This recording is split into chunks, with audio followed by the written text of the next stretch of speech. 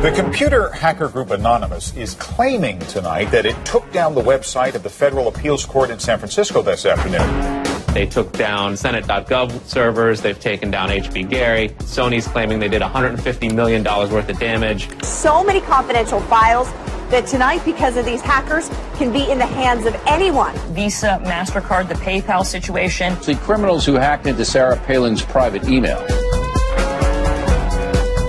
The Church of Scientology says Anonymous is a cyber terrorist group of religious bigots. Anonymous and this other group called Lulz Sec.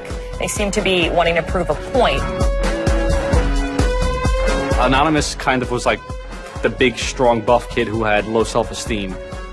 And then all of a sudden punched somebody in the face and was like, holy shit, I'm really strong. And Anonymous calls itself the final boss of the internet. And sometimes it proves to be really fucking true.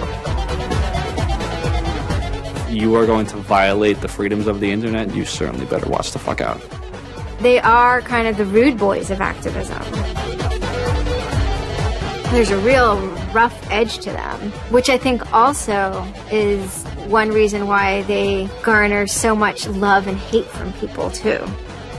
They represent a certain sort of chaotic freedom. Individual, young, nameless, faceless folks are having geopolitical impact. I mean, it's both exhilarating to realize that and terrifying to realize that. It kind of depends on how that power is wielded. We are legion. Please do not forget. Expect us.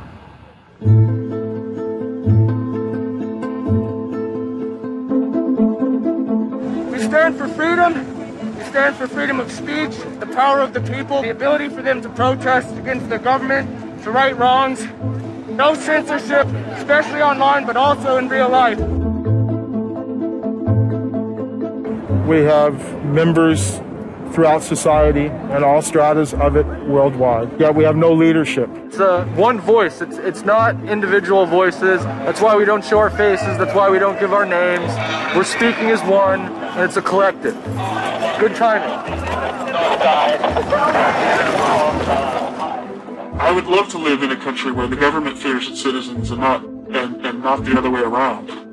But right now, plenty of anonymous actors are in hiding because of fear of reprisals by the government. I've been called many things. There's unpatriotic. That we're just a bunch of children sitting in our parents' basement. I got called a terrorist sympathizer. We've been called kids, we've been called cyberbullies, we've been called hooligans, and, you know, sometimes those words aren't entirely unfair, but this is a serious political movement. No one, in the general public really seems to get it. What they don't seem to get is that the ability for Anonymous to be everything and anything is its power. Anonymous is a series of relationships, hundreds and hundreds of people who are very active in it and who have varying skill sets and who have varying issues they want to advance and who are collaborating in different ways each day. They're a little bit like a prism or a kaleidoscope. They've got many different facets and many different sides. Of course, when you spend enough time with them, you start to get a sort of feel or texture that's not just random, right? Yet it's very multifaceted, very rich, which does span from the quite lighthearted to the very, very serious. Bob Dylan had a line in a song just saying, to live outside the law, you must be honest. They might do something which isn't technically correct, maybe it's not legally correct, but they're doing it for purposes that in their minds at least are ethical. People who know what they're doing, who share an ethos, who have a commitment to exposing and humiliating the man, who have a very low tolerance of lies and what they perceive as evil on the part of overweening power structures. They share information, they share tools and techniques, and they are currently having a very good time. The hacker culture, as we know it, really sprang from one place. It was MIT, and it was specifically the people in the Model Railroad Club, the Tech Model Railroad Club. Hacking originated as humorous pranks.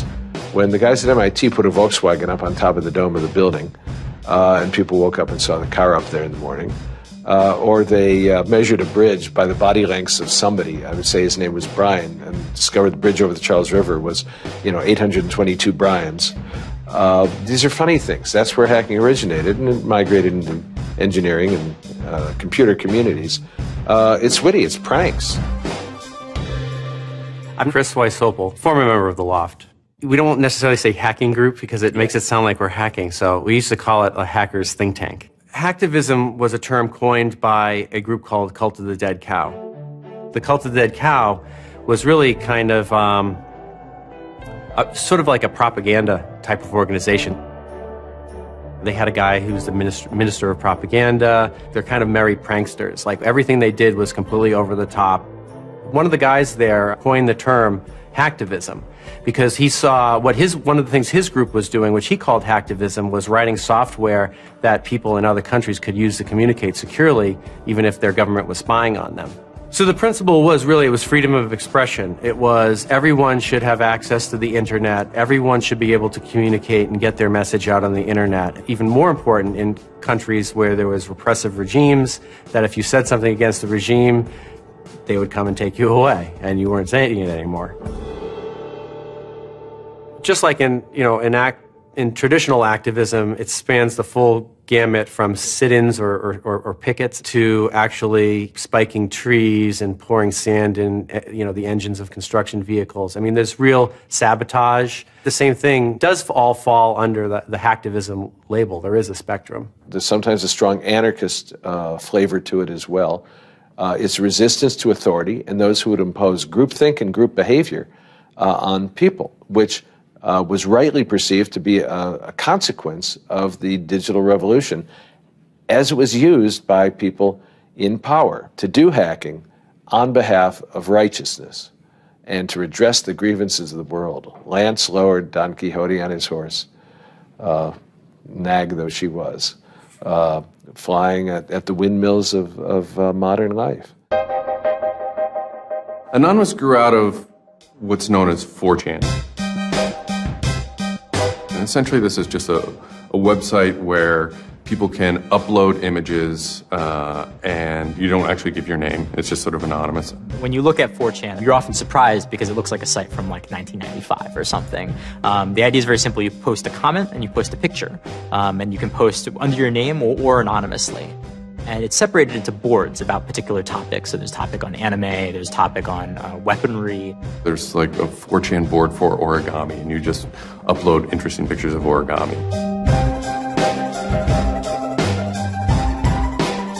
And then there was a group called the B board, which essentially was for like anything goes. The first time anybody goes on B, it's kind of an instant revulsion. Because there's never a time that you go on there where you don't see something horrible. That instantly puts off a lot of people. The idea is post something that can never be unseen. Half of the posts on B are there specifically to make people not want to come back to B. It's what you get when people are allowed to express themselves with absolutely no restrictions whatsoever. It's the kind of sum of human imagination, and people can get together and think together without any limits or parameters. It's the most vile, disgusting, and funny thing on the internet.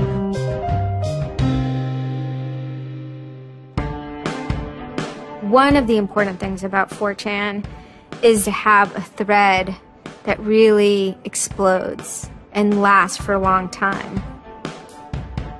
If it doesn't, then it disappears. It's a site that's not archived. So it creates conditions for anything that grabs attention at some level. And so humor and grotesqueness as a result are quite good for that. I'd rather just be referred to as anonymous, I guess, in any interviews, because I have some docs out on me. 4chan's just where I went to. I grew up on it, and I lived there. That's just what I did for fun. It takes a thick skin to enjoy it. But, you know, as long as you're not offended, you'll occasionally come into something really cool or really creative on 4chan. I think the most interesting thing about it is how you can watch memes evolve.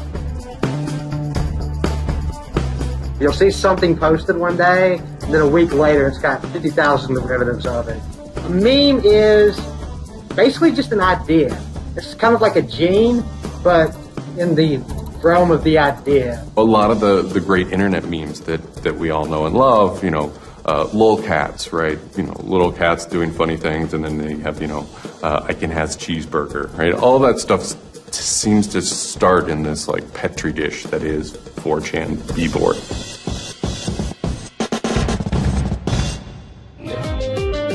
Say it publicly and you're insane. Chocolate rain. Name any meme from the last about 6 years, and I'll bet you either in its first posting ever was on 4chan, or at least one of its earliest revisions that became what it was on 4chan. I can see the food situation is so we'll be on our way. It's basically the best breeding ground for internet culture, as far as I'm concerned. With your neighborhood insurance rates, chocolate rain. 4chan is also very known for acts of trolling. Trolling is a fucking art. Trolling is getting the person you're talking to get as pissed off as they possibly can, and for no reason except for your own enjoyment. Maybe you're trying to illustrate a point, but it's mostly for your own enjoyment. For them, it's funny that like people think the internet is serious business, and if people think the internet is serious business, it's a troll's job to make their life terrible. The idea of anonymous came initially as a joke. I mean, somebody suggested that what if the whole site, what if 4chan, what if B was just one person? And what if that's just one guy called Anonymous sitting somewhere, and you're just reading all these posts by one guy? And it kind of looks like that from the outsider's perspective. I mean, there's no way to tell the difference. It might as well be one guy. Fox News did a very famous segment about it. They call themselves Anonymous. They are hackers on steroids, treating the web like a real-life video game, sacking websites, invading MySpace accounts, disrupting innocent people's lives. And if you fight back, watch out. Destroy. Die. Attack. Threats from a gang of computer hackers calling themselves Anonymous. I've had 7 different passwords and they've got them all so far. Anonymous hacked his site and plastered it with gay sex pictures. His girlfriend left him. She thought that I was cheating on her with guys. As long as I can think back, Anonymous have done some pretty off-color things in the name of getting cheap laughs, you know. But, I mean, that's part of the culture. They get what they call lulz. Lulz is a corruption of LOL, which stands for laugh out loud. Anonymous gets big lulz from pulling random pranks. For example, messing with online children's games like Habbo Hotel. Habbo Hotel was this online community where you had an avatar and you walked around and talked to other people. It was kind of like an early version of, you know, World of Warcraft or Second Life or any of those virtual worlds. What the people on B did was invade Habbo Hotel, created, you know, thousands of avatars. They all had this one uniform of a black guy with a big afro wearing a black suit. And so there would be thousands of these people, black guys, black suit, you know, huge afro, walking around this world, and they would do things like form a swastika out of themselves. And I think that was a real landmark because it was when they were able to see that, you know, they can use their numbers to do something really interesting and really disruptive. So we blocked the entrance to their pool, and that just pissed them off so fucking much. It was fucking beautiful. That was fucking just wonderful. Wonderful times. Those kids love that pool. They love the shit out of their pool. The goal was actually to offend everyone, simply because the idea that we could offend you by drawing a little shape on the screen was stupid to the people involved in it. They were like, really? You're going to get that mad over us just drawing this on the screen? Wow, well, you need to refocus a little on life, because this should not be upsetting you that much. All these different organizations online, whether it's 4chan, or just any website, there's typically a community aspect to it. This is where people have their social relationships. This is where their friends are. This is where they have a creative outlet. And so all those aspects are going into groups like Anonymous, where people feel like they're part of a bigger thing and they're able to express themselves within that group.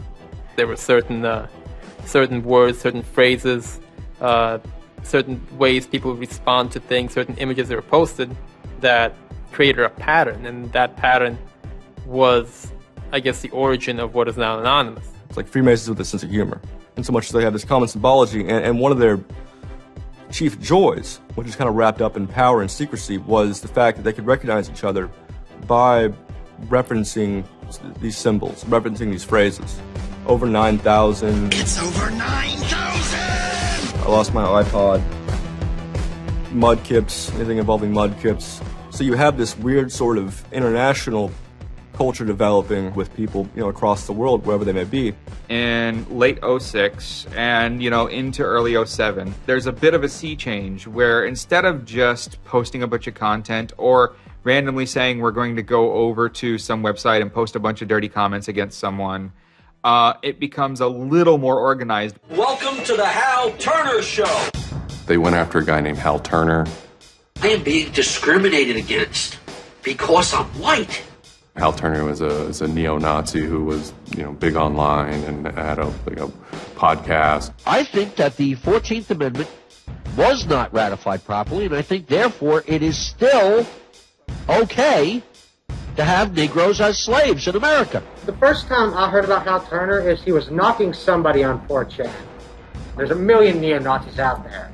But he started picking on our dudes, so we had to go to our dude's fucking defense, and it just so happened that he was a neo-Nazi, so that's a bigger reason that he's a fucking dickface. Who are you? Where are you calling from? Hola, this is Pedro. Spick, don't call. Diego. He was just a horribly racist radio personality who seemed to handle it well when you called in. Like, he could handle being berated by Anonymous. And that made it very interesting. It made it a bit of a challenge. It wasn't some guy who just either crumbled or stopped answering the phone. It was a guy who would yell back. Hal Turner wasn't the first, actual person that, Anonymous had caused trouble for, but the circumstances ended up being significant. They DDoS'd his website, stuff like that, costing him thousands of dollars, bandwidth fees. Denial of service has been around for a long, long time. The equivalent of if you, for some reason wanted to disrupt a bus service, right? You can hire 1,000 extras to all go and line up at the bus station, right? And get on the bus. And so that anyone who was really trying to get on the bus couldn't do it, right? It's as simple as that. When you stop trying to visit, website goes back up, no permanent damage. We DDoSed him, and then we kind of trolled him in real life. We sent countless pizzas to his house. We signed him up for escorts on Craigslist. We sent a bunch of pallets of industrial materials to his house, which he ultimately had to foot the bill for. And basically, we destroyed his ability to pay for his radio show, and that took him off the internet. And then they ended up getting some real hackers to help them out. This wasn't sort of pranks. They actually were able to get into Hal Turner's private servers and his mail servers and find some interesting emails that he was serving as an FBI informant, which, if you're a right-wing neo-Nazi, is not a good thing to be. And obviously him being an FBI informant and also his reaction, his sort of douchebaggy reaction to the raids, damaged his credibility within the white nationalist scene, which is a shame. Hal Turner's gone. He's been prosecuted by the feds for threatening judges. What follows is a period of confusion and anger in which, the original Anonymous people, the sort who want to keep Anonymous as this nihilist little, ridiculous group, are upset that now, that the most terrible thing on the internet is now becoming a force for good all of a sudden. I'm Mike Vitale, and my handle is Seth Dude. Now, this is January 2008. Anonymous is strong now. We're not a little dinky fucking group anymore. This is millions of people worldwide, and we're watching. And then Scientology stepped in with a big target on its chest. A video came out of Tom Cruise. It was supposed to be an internal Scientology video, talking about secrets of Scientology. Being a Scientologist, when you drive past an accident, it's not like anyone else. As you drive past, you know you have to do something about it because you know you're the only one that can really help. It talks about you're the only one who can stop, bad things from happening. And so this is kind of widely mocked online. It circulated like wildfire. Instantly, the Scientologists post a DMCA, Digital Millennium Copyright Act. And this is a way that if you own content, you can go to video sites, upload sites, and have your content pulled when someone uploads it illegally. Scientology's always at odds with the internet, always trying to legally bully people out of fucking them over on the internet. They always did that. And then here they are trying it again, but you know what? Anonymous saw that, and they said, oh, you guys just fucked around badly. Like, you're trying to censor our internet. Are you trying to take a joke away from Anonymous? Like, you don't do that. A few people on 4chan posted, hey, we should grab that video and post it on a few other sites.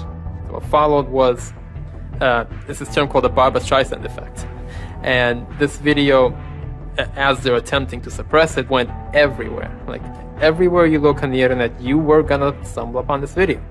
Actually, Gawker, the site that I worked for, was, I think, the first one to put it on the website, and we got in a huge legal battle with Scientology, who wanted us to take it down.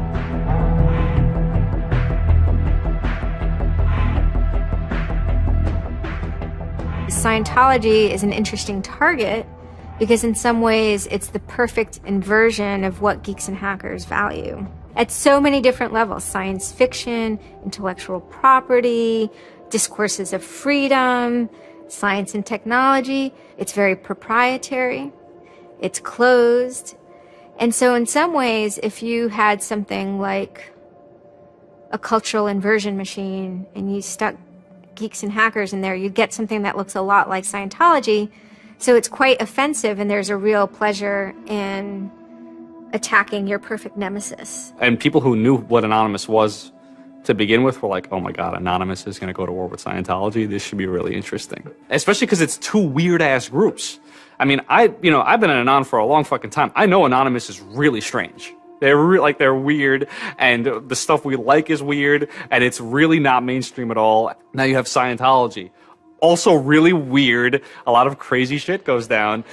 Anybody on the outside who's seeing this is going, let's watch these two retards fight. Like, both their pants are going to fall down, they're going to triple, and then it's going to hurt everybody, and it's going to be hysterical. And then that's when 4chan kind of reared into action, really reared into action. And they started to troll the Church of Scientology.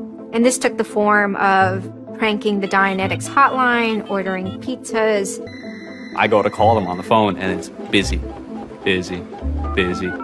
And that's their main fucking Dianetics hotline. Their Dianetics 800 number, you can't get through because Anons have completely fucking clogged it. And just probably saying stupid shit. The whole idea was just you call them just to keep them on the phone. What's an Elron? How do I Dianetics my face? They were not expecting that, and they couldn't handle it.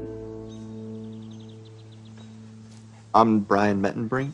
I had just gone to 4chan just on pure happenstance, and I saw a post about the Scientology thing, and I started looking up stuff, and I'm like, oh, this is actually for a decent cause. I think I'll, do this. Anonymous members have developed a distributed denial of service attack tool called Low Orbit Ion Cannon, which is a name taken from a computer game. Low Orbit Ion Cannon is what's called an end game weapon in Red Alert.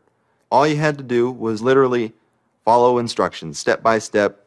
You do it, you put it in the site, you see that the IP is correct, you make sure that all these settings are good, and you hit the button, and off it goes. And what it does is it tells Scientology.org, in this case, it tells them to send their website to my computer about, I think it was 800,000 times in a weekend, and I'm pretty sure I probably took it down myself a couple of times. It felt like you were making a difference, just you yourself, and you didn't even have to leave your home, And one of the guys said, we need to make a video. We have to make a video.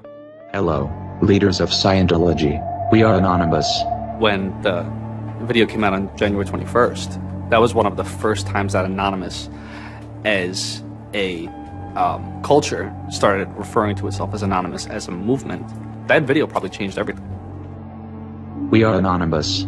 We are Legion. We do not forgive. We do not forget. Expect us.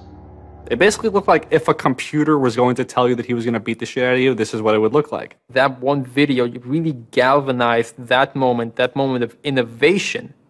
That's exactly like with that video, internet activism, as it's known today, was born. And you just see this consensus forming that it's going to happen. So we made the code of conduct. Don't bring weapons. Dress accordingly. Cover your faces, because they will try and find out who you are and screw with your life. Rule number 17. Cover your face. This will prevent your identification from videos taken by hostiles. Scientology has a history of harassing, stalking, and just generally doing horrible things to its critics. So people needed a way to hide their identities. A lot of people had very legitimate fears. They don't want to be followed home. They don't want to be stalked. They don't want to put their families and themselves in danger. Everyone was going, well, we're going to wear a mask. What's the only fucking mask that we all already know or have a joke about? And it's the Guy Fawkes mask. You see the movie V for Vendetta, the ending scene where everyone's wearing the Guy Fawkes mask. That is very reminiscent of what Anonymous thinks Anonymous is.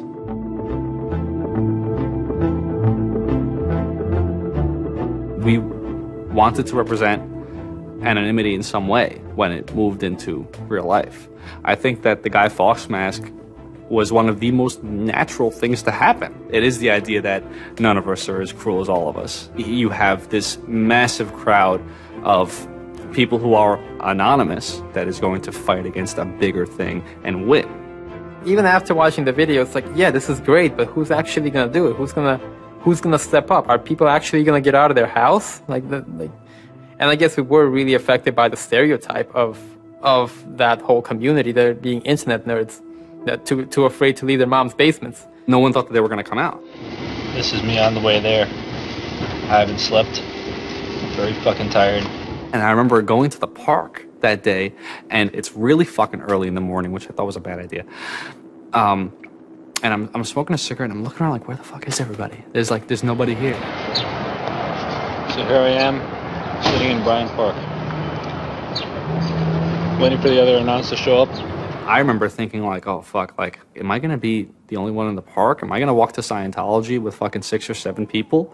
Which totally defeats the entire purpose of this, because now they could single me out, Then I get up and I start walking around, and I see there's a lot of green balloons over there for some reason. On the other side of the park, there was like fucking 200 people. There was Guy Fawkes masks everywhere, and I'm like, holy shit, this is huge. There's a fucking lot of us. That's pretty good. I had no idea how many Anons there were until we started moving. And it just fucking got bigger. I remember walking through Times Square, and everybody in Times Square was an Anon. This is like a fucking 1,000-person per fucking minute foot traffic area. And everywhere I'm looking, I'm seeing fucking Anon symbols. It was fucking wild. It was really wild.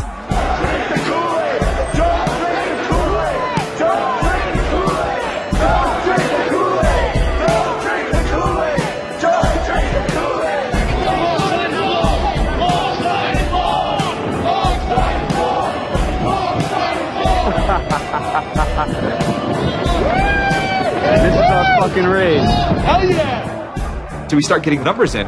And Sydney, we're thinking that it's going to be 50 people.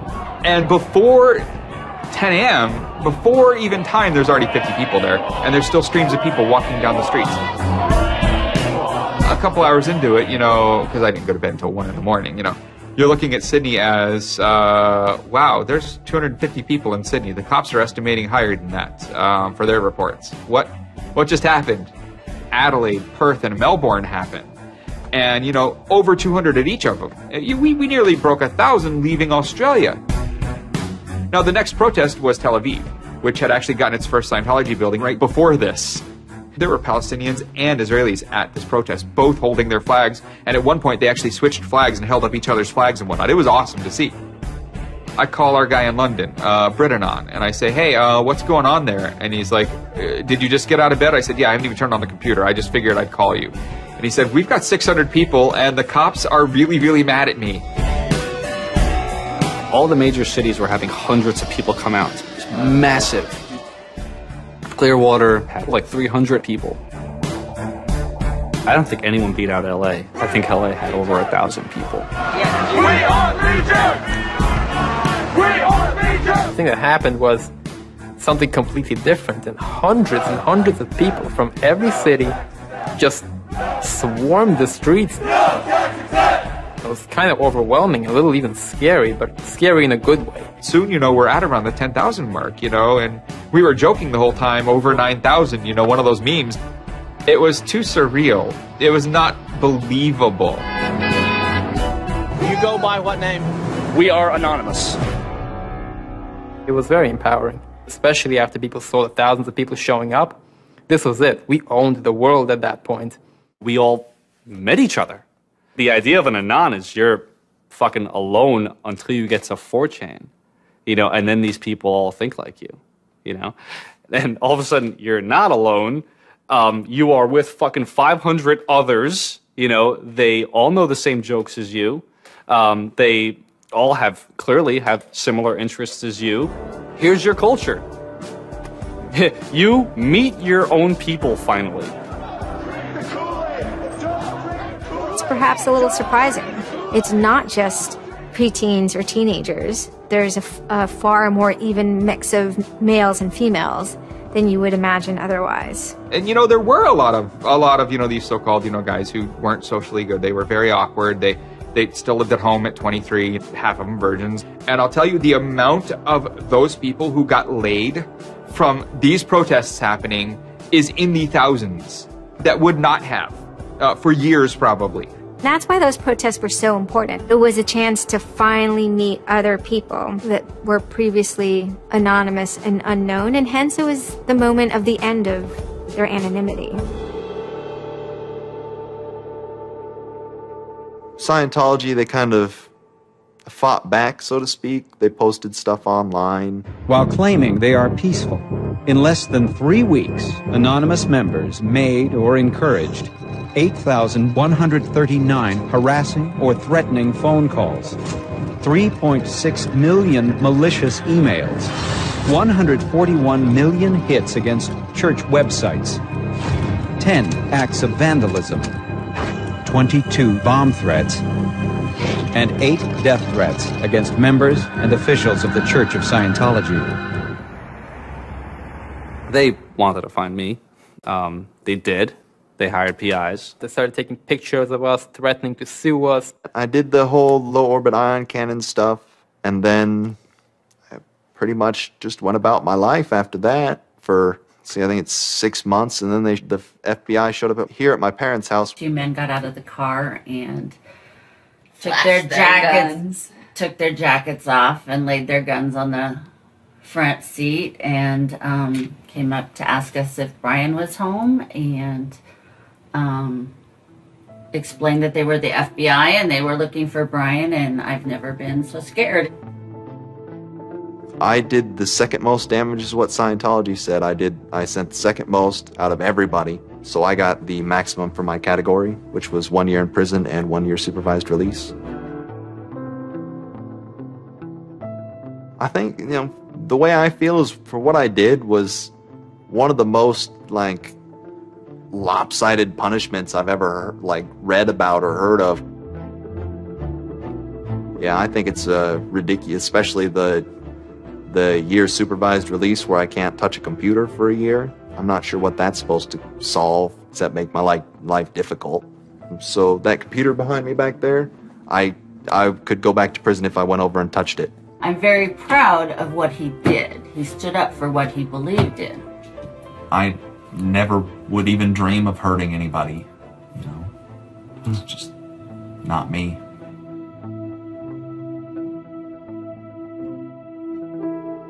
Prior to Anonymous, critics of the church still had to be very, very careful because of the aggressive lawsuits that were launched against academics, journalists, and other critics. I would say that era is over. And Anonymous, more than any other sort of intervention, is probably responsible for that change. This actually caused a decent rift in Anonymous. There was one big group, significant group of people who would say, this Chanology stuff, it's cancer, it's awful, it's bad, it's just bringing attention to us that we don't want. One Anon said it well once. There is no leader.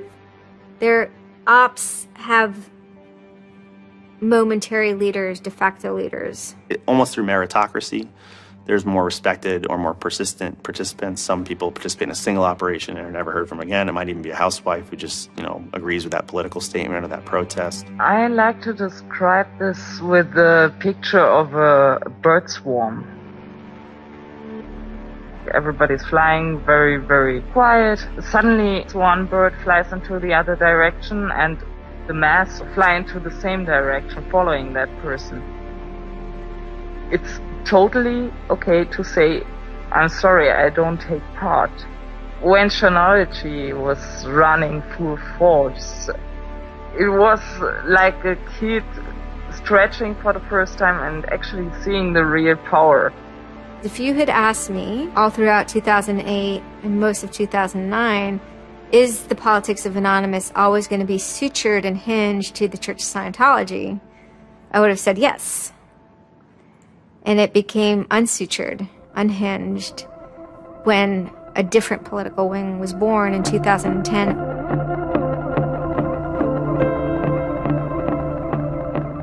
It is our task to find secret, abusive plans and expose them where they can be opposed before they are implemented. The interesting thing about someone like Assange is that he actually also sprang from a hacker culture. It's a mentality of spreading information. Julian was Mendax. He was the greatest hacker that ever walked the face of the earth when I was a kid. I mean, they rumored he could move satellites around in space by hacking into NASA. Maybe it never happened, but it was a myth that kept young kids like me wanting to plug a computer into a modem and see if I can move some satellites around.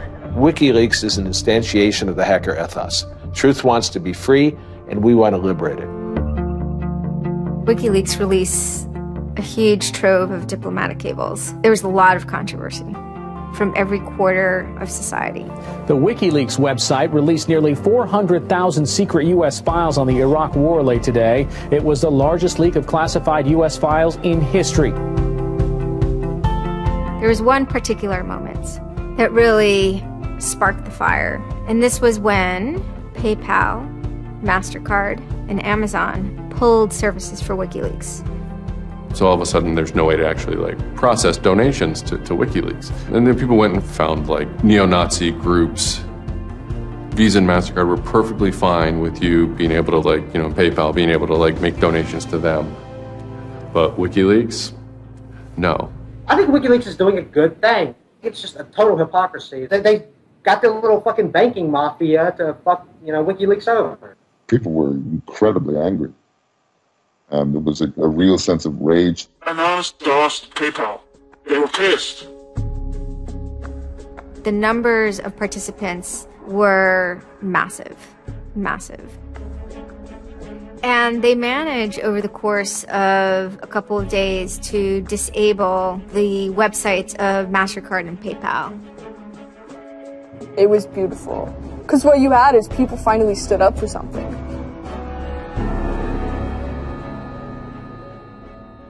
My name's Pete Fine. You can call me an internaut or a hacktivist. Telecomics is an ad hoc cluster of volunteer net activists who have spent much of the last year trying to keep the internet running in the Middle East. In kind of the lead up to the Egyptian revolution, we would tweet on people's behalf. We would get people from Egypt who were unable to access Twitter on their own on our IRC network, and we would take reports from them and tweet them out using our account to kind of help them get the word out about what they were experiencing. Some of this shit is personal.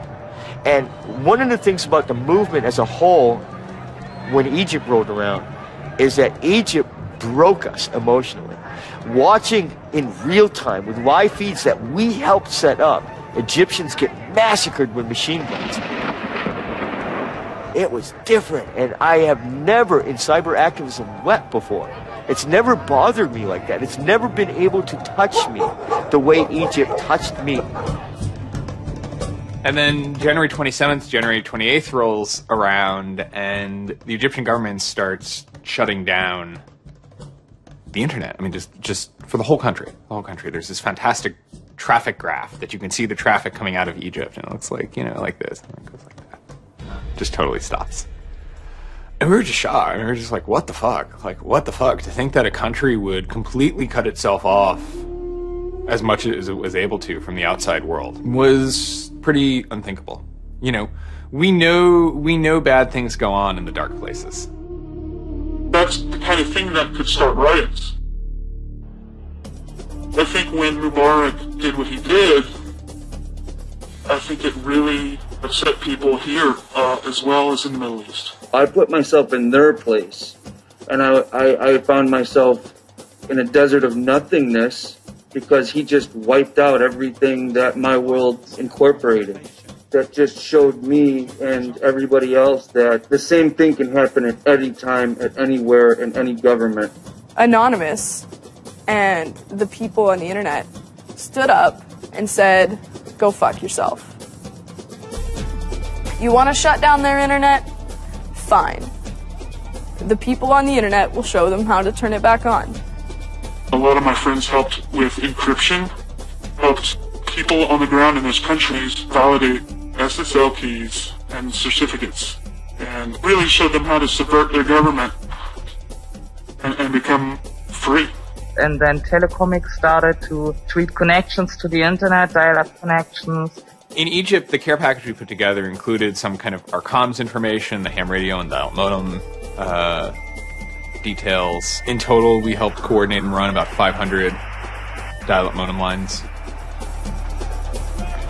We also Googled up treatments for tear gas and other kind of basic medical treatment and found folks who could translate that into Arabic. Sort of put this together in a nice one-page PDF and fax, and off it goes. President Hosni Mubarak has decided to step down from the office of President of the Republic.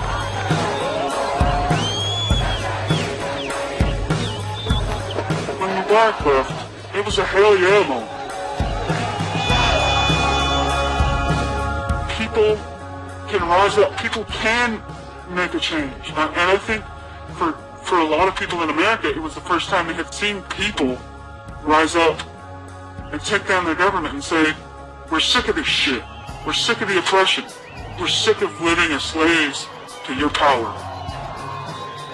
We had Egyptians come thank us as we're doing this stuff, and I said to them, like, look, you guys just get our back if stuff goes down here. It's a revolution that was facilitated by the internet, by Facebook, and by Twitter. Not caused by it. I mean, 50 years of dictatorship has caused the Arab Spring. But the internet has certainly been helping.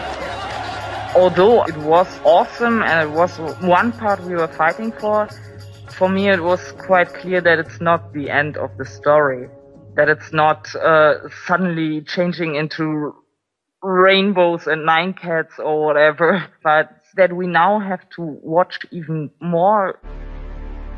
Suddenly on February 5th, Financial Times article comes out that we all see. And it's quoting this guy named Aaron Barr, who's the CEO of HP Gary Federal, which is an intelligence contractor.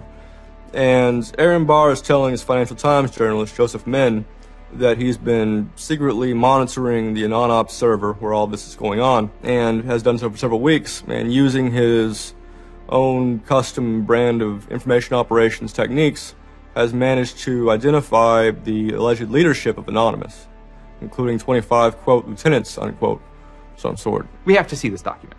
Everyone wants to know. We don't need to destroy him. We don't need to destroy his company. So they get it. It was unbelievably easy to get into that network. Now, to put that in hacker terms, Anonymous is a hornet's nest. And Barr said, I'm going to stick my penis in that thing. The HB Gary hack brought about 70,000 emails.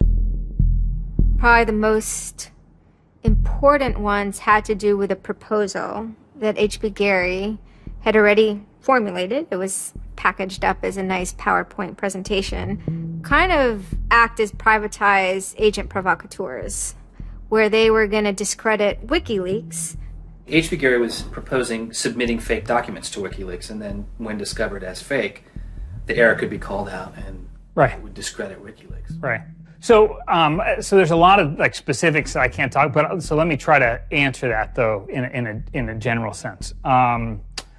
First of all, it's probably no surprise to anybody. I'm not a big fan of WikiLeaks. I think that the broad purpose of trying to get as much information, proprietary or classified information for the government, expose that, is an extremely destructive and dangerous purpose. The proposals involve conducting information war on WikiLeaks and its supporters, creating dissension within WikiLeaks, DDoS attacks. You also wanted to launch cyber attacks on WikiLeaks infrastructure to get information on document submitters. One thing I guess I want to make sure is clear is, you know, none of those activities had actually occurred. You know, in business, there's, you know, when you start proposing or thinking about an idea, there's a brainstorming phase. And somebody says, well, what if, you know, what could we do? What's theoretically possible? Well, still, this was an idea. This was proposed. This was something that you thought about. Right. They also wanted to go on a campaign kind of targeting Glenn Greenwald, who's a reporter for Salon, who's an outspoken kind of critic of the government and supporter of WikiLeaks. It seems like you're trying to attack a journalist here. Yeah, and I don't want to talk too much more about Glenn Greenwald, but other than, you know, what I previously said is, you know, there was never an intent to attack journalists, not on my part. You know, nor I guess I should say I should generalize that and to say that, you know, I would never just outwardly attack a journalist, other than if I felt that there was a journalist in my mind that was acting unethically. That, you know, that's a fair game for having a public discussion about. They were walking a very fine ethical line at points, and in many cases, the mass opinion is, no, they stepped well past it. I will not support broad theft of information released to the public, because that's nothing but destructive. If somebody has information that's been stolen from them, and you know, whether or not, you know, WikiLeaks encouraged the theft of that, or whether or not it was just put in their lap, still they're threatening to release the information that is the private property of another organization. So your choices are to just allow that to happen, or to try to stop it. How offensive is too offensive? You know, we've certainly seen a lot of strategy coming out of governments across the world now saying, you know, publicly admitting that they need to develop better offensive strategies in cybersecurity, because defense as a whole, it isn't enough. It never is enough. In the court of public opinion, that took H.B. Gary quickly from being a perceived victim to being a perceived villain themselves. It was becoming harder and harder to distinguish the good guys from the bad guys. And then, kind of seemingly out of the blue, there was something by the name Lulzsec that sailed into the seas. Lulzsec, it's sort of a group, mostly from Anonymous, who, large part of the same people who hacked H.B. Gary. And they decided to form this little group and just carry on operations sort of outside of the purview of Anonymous for a while. They hacked whatever they wanted, they released whatever they wanted. It's almost like they had no rules. They just said, this is what we're going to do. We're going to stir up the cart. We're going to make some trouble. We're going to make some waves. And they did. The majority of time, the majority of Anons are not doing anything particularly illegal. When they are, a huge number of them try to do that in a very specific political context. For those people, what Lulzsec was doing, they were funny, but they were attacking random targets. They were breaking the quasi-rules by attacking media. PBS's Frontline runs a documentary mainly focused on Bradley Manning, the alleged leaker to WikiLeaks. And a lot of Bradley Manning supporters didn't like it. They hacked a website putting a story that Tupac and Biggie had kind of escaped the world of celebrity fame and attention and retired quietly and discreetly in New Zealand.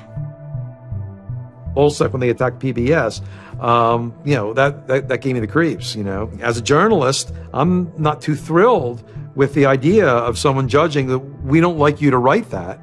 We don't like your reporting, so we're going to shut down your website. I'm uncomfortable with that. It could be me, and I could be writing something about a group that they didn't like, and I'm happy to sit and talk with them about it, but don't shut my website down.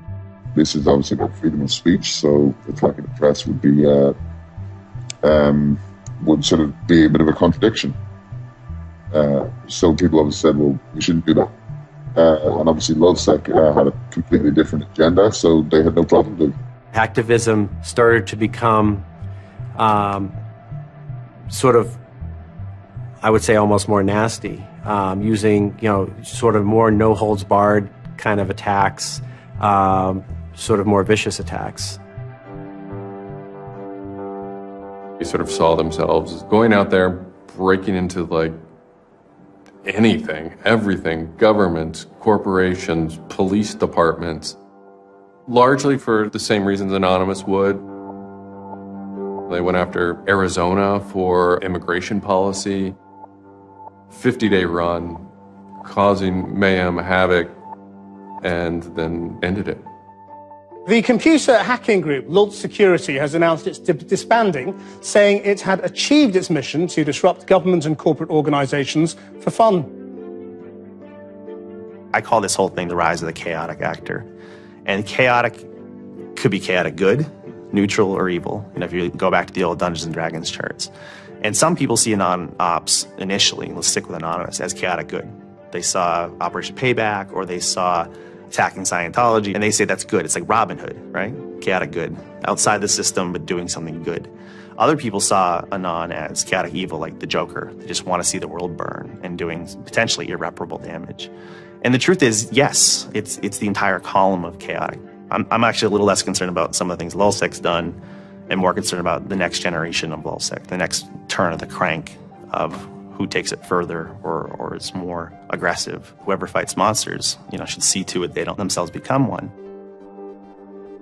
Really, as powerful as they seem to be, LulzSec and Anonymous are really small potatoes compared to the bigger operations that are going on that we don't hear about, maybe operations funded by government. 16 people were arrested today, but dozens of FBI agents targeted alleged members of the loose-knit hacking group. Armed with search warrants, agents hit 6 homes in New York, along with locations across the country. The people arrested yesterday were suspected of attacking PayPal's website after the company shut off payments to WikiLeaks. Defenders of the hackers say they're merely engaged in civil protest, but FBI officials worry the disruptive cyber attacks could move in a more dangerous direction. So the FBI shows up at 6 in the morning, and it was really obnoxious. And I remember being frustrated and angry because there was nothing that I had done that would have justified an FBI search warrant. They came and guns blazing and all this other good stuff, busted down the door. I immediately just dropped down on the floor, 180, didn't want nothing. I wasn't trying to fight nobody. Even if you accept what the government is saying is true, what is important is that people are participating in the process. It is very much the process. It is sitting in an encounter in Selma, Alabama. 500 Freedom Riders refusing to allow people to go and sit in at a segregated lunch counter. They write books about that stuff. It is demonstrating in a street corner saying no to a war. It's just a different, it's just a different vehicle. It's the same result. There's always going to be legal consequence when you decide to break the law. That comes with the territory. And it would be naive not to expect that. The question is whether the punishment will be proportional to the crime. And I suspect it might not be. People will be watching very closely to see how these cases proceed, on what grounds, and whether there's any room during the trials to think, especially of the denial of service attacks, as a legitimate form of protest.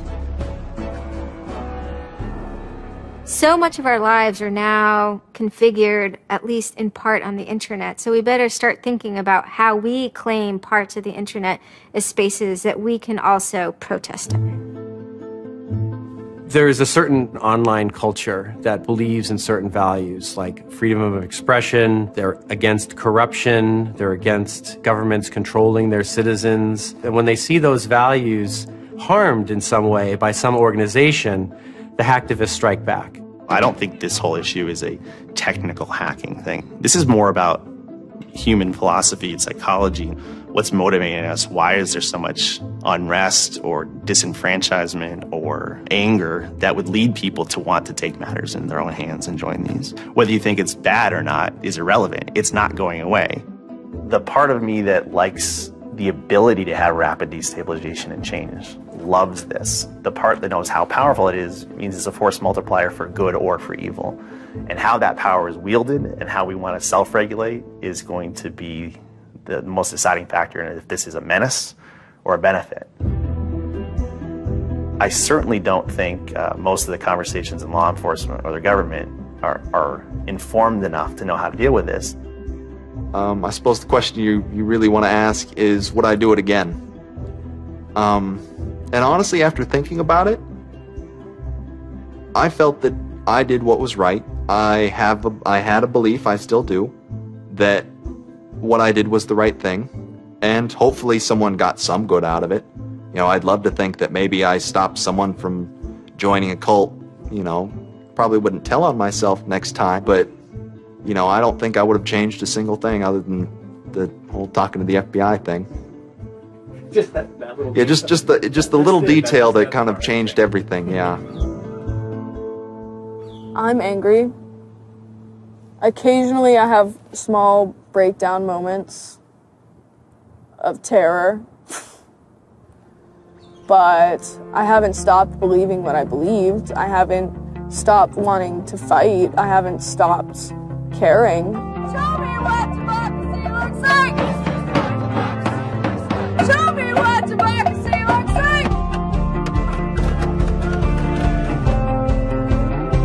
There's a lot of people in Anonymous who feel very deeply and very sincerely about their contribution towards democracy around the world.